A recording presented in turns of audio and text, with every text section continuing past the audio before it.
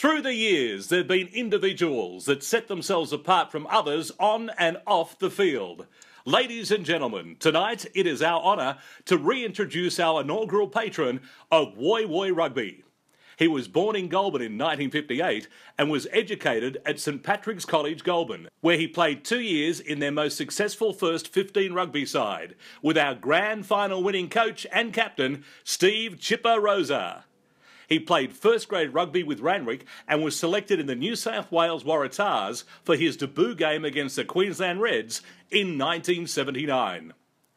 He had 58 games for New South Wales and captained his state on 5 occasions.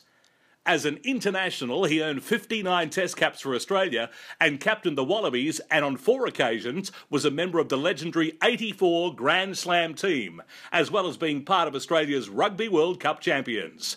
A world-renowned back rower with a reputation for extraordinary toughness and endurance. His most treasured memories include his appointment as Woy Woy's inaugural patron in 1984 and opening the old Woy Woy clubhouse, along with participation in a unique Woy Woy shopping promotion, a pre-season training camp, and winning the grilling Patonga Hill climb run of '85. These are among Simon Poidevin's valued experiences. Here they go now, Australia. Look at the overlap. Ella, oh, what magnificent hands. Campese. David Campese. Underwood chasing. Poidevin. Try. The referee has awarded a try. Another sensational effort by the Australians. And did you see the hands of Mark Ella there? Woy Woy Rugby Club, congratulations, 40 years, what a fantastic achievement. Really great club, great juniors, premiership last year, premierships back in '87, '88 with the great Steve Rosa. I was there in '85 for a fundraiser for your Colts side going to New Zealand.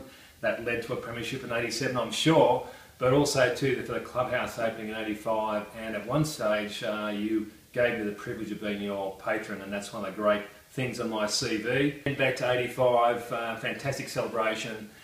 One of the good things was actually flogging Steve Rosa over the Patonga Mountain run, and really it was a really good experience. But I hope Topo's there tonight. Adrian McDonald's over in West Australia, he came up at the time as well, another Wallaby from the 1991 World Cup.